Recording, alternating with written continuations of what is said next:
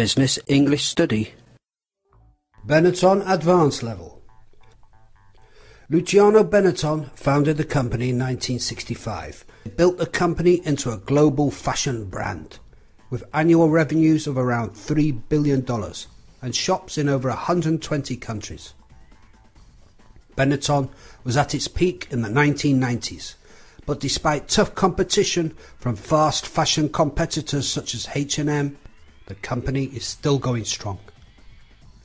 Benetton's rise to global presence was due in part to the controversial advertising campaign headed by the photographer Oliviero Toscani.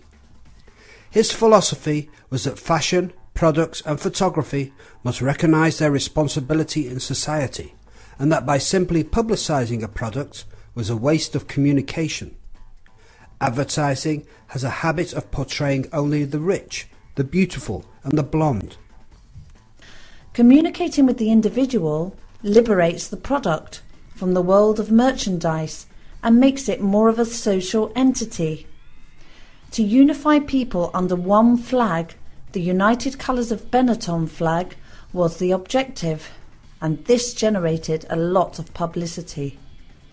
The Benetton campaigns certainly changed the way advertising is perceived today. Business English Study.